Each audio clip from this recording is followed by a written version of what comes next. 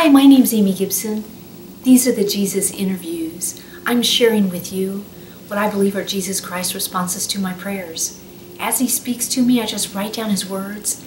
Then I share them with you for your own opinions and decisions, conversation, contemplation. This is not advice. I ask Jesus, how do we live a fulfilling life? And this is the wisdom of Jesus Christ. Jesus said He's been watching over the planet Earth for many years and witnessed the intimate details of people's lives behind the scenes. There are consistent lessons of truth through the generations. And Jesus said He'd like to share these lessons with the world. First, to ask Almighty God's Jesus for wisdom and guidance. And God will be with you as you navigate life. And here is wisdom. The first lesson, which is the most important after receiving God into your life, of all religions. The first and most important lesson after this is that your time is far more valuable than your money. And what does this mean? The way you choose to spend your time has priceless value in comparison to the greatest wealth of money. You should do what you love, and that's it. And then Jesus said, if a person makes that one choice, this is the most significant life choice one can make. No one knows how long they're going to live. Every moment is priceless. Spend your time free from worry, free from fighting and complaining, free from jealousy, free from anxiety, free from hatred, free from sickness, free from sorrow, free from fear, free from temptation, free from danger, free from addiction, free from boredom, free from peer pressure, free from bullying, and free from debt. Jesus said, live simply, doing what you love, and you will find your life to be fulfilling.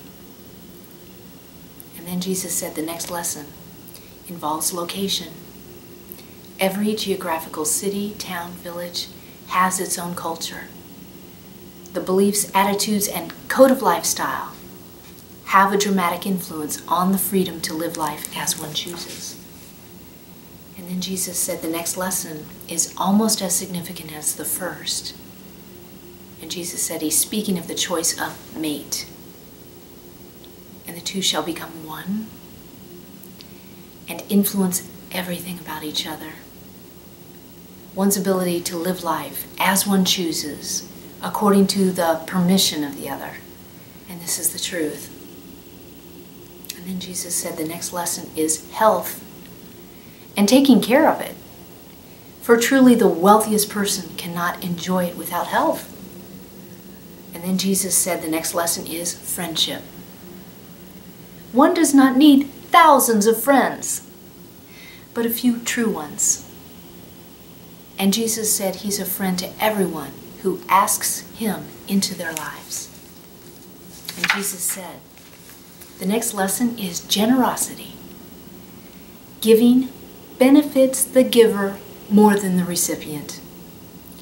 And I mentioned that I remembered Jesus' quote about that in the Bible, and He said yes, and it is true. And He smiled. And why, Jesus said. And the reason is because the world is spiritual. And Jesus paused and nodded and said, say it again. So I'm saying it again. The world is spiritual. And it is. When a person gives, a spiritual creation of the Holy Spirit is brought into existence. When a person gives, a spiritual creation of the Holy Spirit is brought into existence. The Holy Spirit has its own intelligence and power and life. This Holy Spirit, which is newly created, seeks to reward the giver. And this is the truth. And so the opportunity presents itself to share often, share generously, and gladly without the expectation of return. And that's the truth, and it is.